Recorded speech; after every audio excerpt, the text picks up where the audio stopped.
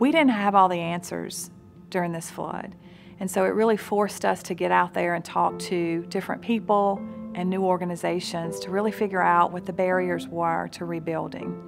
What was the next 3 months, 6 months, 9 months going to bring, and how do we use Dow's size and resources to help with that?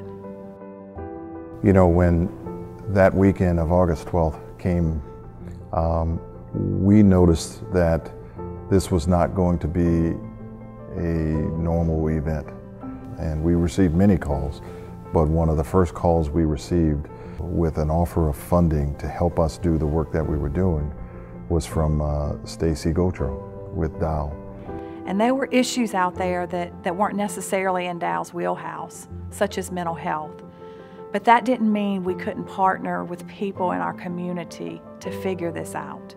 I serve here as a school-based therapist, and I carry a caseload with students here at the school. And what Dow did was provide grant money to allow me to get this program started here so that I could work with the kids.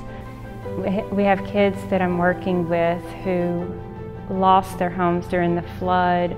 We have kids that have lost photographs of members of their family who are deceased. We have kids who have lost things that were meaningful to them and valuable to them.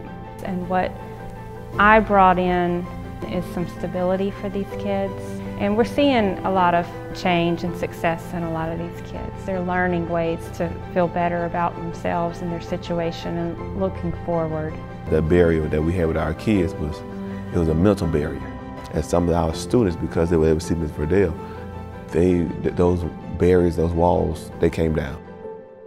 One thing that we're grateful for is the fact that we have industry-based support. They're able to make investments in things that are very focused and that will truly make a difference and have an impact.